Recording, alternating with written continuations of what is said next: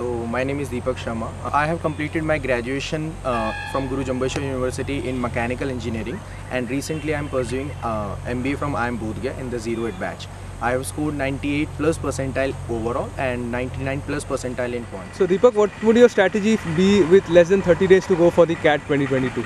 So for a month of CAT right now, so first of all, I would really tend to be more approachable towards the mocks, and be sure that the mocks are not ought to be clearing your saturation level. Similarly, onto the regular fashion, while appearing with the mocks, it is much more important for you not just to give up mocks, but also to try to analyze those mocks, as it happened to be the suggestion from all over the round. So it ought to give some sort of importance about the analysis part. For example, if you have given certain sort of a mock, so in that case, that is the reflection of yours. But how you are going to improve it, that is going to be dependent totally upon your time that you invest in the analysis part. While talking about the strategy that you need to implement over to your mocks, is for example, if you happen to be a person who used to be good in verbal and ability section, so in that particular case your start is going to be very much good for your CAT, for the entire CAT exam.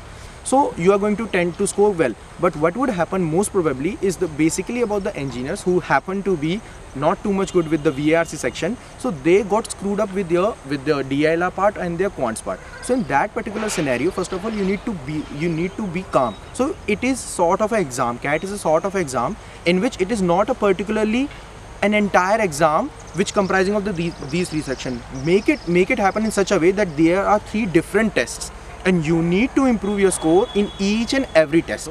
We students do tend to have a habit of attempting each and every question.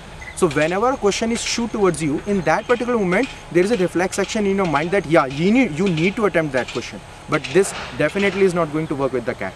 So basically from my side, I would suggest that don't try to put yourself too much with the question. Don't try to be, what would you say, egoist towards the question. If you don't know the question, then simply at the click of the mind, say, I am not going to attempt this question. So Deepak, any specific tips and tricks that worked in your favor that you used to implement while you were preparing for CAT? So almost we are heading towards the CAT. So at the last minute tips, what I used to say is about keep it simple. Secondly, shoot up your morals, and thirdly, you need to implement a basic idea that we are approaching towards the institute which you are tending to be earning your cash. It's not that cash, definitely. It stands for cash, K-A-S-H. K stands for knowledge, A stands for ability, S stands for skills, and H stands for habit. So that particular part of H, habit, make it be ready with your routine. For example, the noon nap, you should avoid this thing.